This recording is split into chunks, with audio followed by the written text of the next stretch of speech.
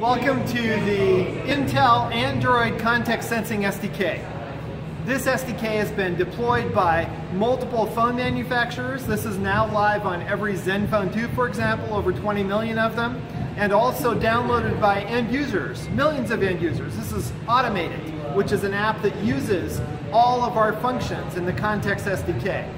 The functions include getting information off of all of your sensors on device, from a tablet, from a phone, from a laptop. And so you can see some of the sensor information right here. You can see the location, you can see the activity, you can see the network status of this phone here. You can also see all of the gestures and other inputs that I've given to this device. Then there are a number of other sensor types that I can get that show all the variety of information that I can get about this single device. Now, since we've encapsulated all the sensor fields that we can get off phones, we decided to extend this SDK into new dimensions and new classes of devices.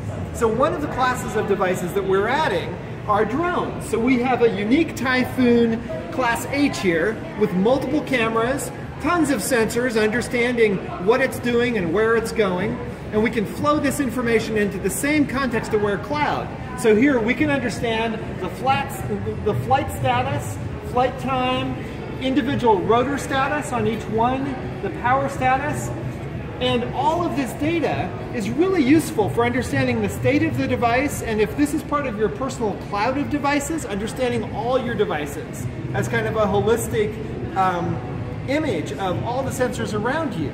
But what can you do with that sensor information? Well, for this drone, I can actually have this drone recognize its controller.